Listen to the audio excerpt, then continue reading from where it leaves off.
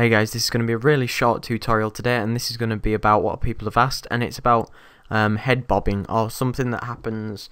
Say you're running with your character and then your head would realistically bob in real life, like you can see there that I'm running now.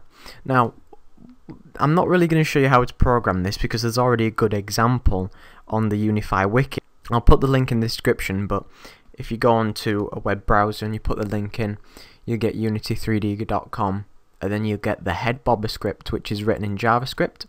And all this is I'll put this on my website so everybody can find that more easily if they want to, and I've set it out in a way that maybe people can understand more.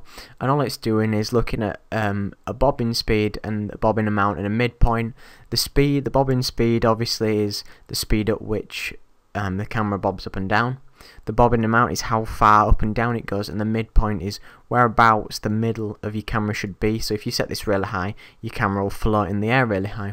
So all it's doing is doing a timer for every time that you move horizontally or vertically with your keyboard inputs, and then when you do so, it's going to do a mathematical calculation to move the actual camera up and down dependent on what variables you originally set. So all you really need to do is copy that script from there, or I'll put it on my website as I said.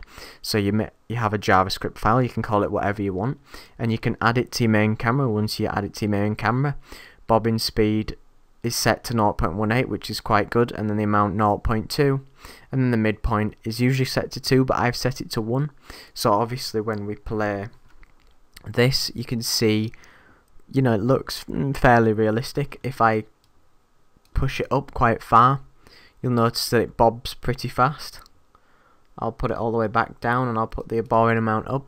You'll notice that it's quite crazy. So obviously you can make different types of, I suppose, player controller, and if we change the midpoint, you'll notice that the camera goes quite high. So we could obviously make something like a big giant or something like that. So if we increase that, you get something quite like you could imagine being a giant or something with giant footsteps. Now, as I said, that's all that I'm going to show because it's already written out for you, so make sure you check that script out. And if anybody's wondering, the survival island tutorials are coming soon. I'll make a little short video showcasing the update. Thanks very much for watching, and as ever, don't forget to like, comment and subscribe. Cheers.